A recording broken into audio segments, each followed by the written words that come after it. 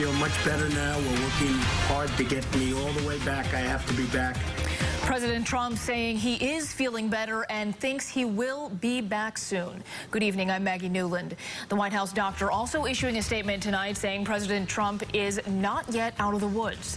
As Natalie Brand reports, the president's medical team is cautiously optimistic.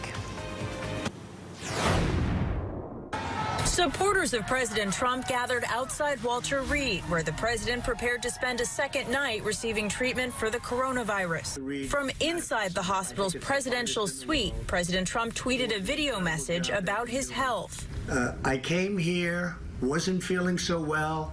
I feel much better now. We're working hard to get me all the way back. You don't know over the next period of a few days. I guess that's the real test. A source familiar with the president's health told reporters Saturday vitals over the last 24 hours were very concerning, and the next 48 hours will be critical in terms of his care, adding, quote, "We're still not on a clear path to a full recovery." CBS News has also confirmed the president was administered supplemental oxygen at the White House Friday before he was flown to Walter Reed in the evening. It's not clear if the president was having trouble breathing at that time.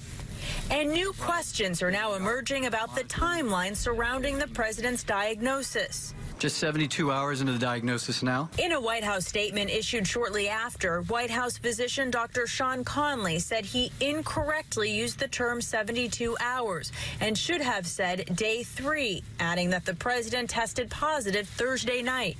It's still unclear exactly when the president began displaying symptoms, and Dr. Conley declined to answer a question about when President Trump last tested negative for the virus.